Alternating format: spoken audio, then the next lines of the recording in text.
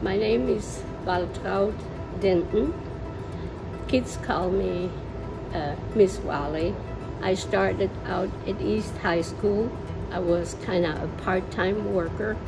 Then in '72, when it opened, then I worked myself up full-time in the baking department. Then I worked myself up to be head cook at East. And then after 27 years working at East, I served the main plate lunch line for a long time. I came to Rock Creek and I've been here ever since, 52 years altogether. It's been great. I have really enjoyed what I'm doing.